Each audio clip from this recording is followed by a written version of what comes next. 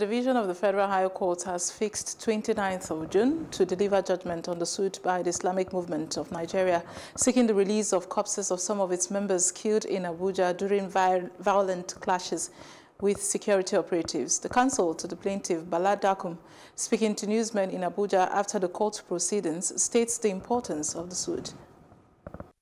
We wrote the police asking them to release the corpses to the family for burials.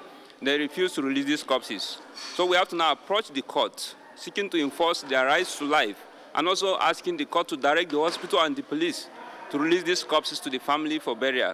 That is exactly the application to move before this court. Though we've started the police on 3 occasions. On all occasions, the police refused to come to court.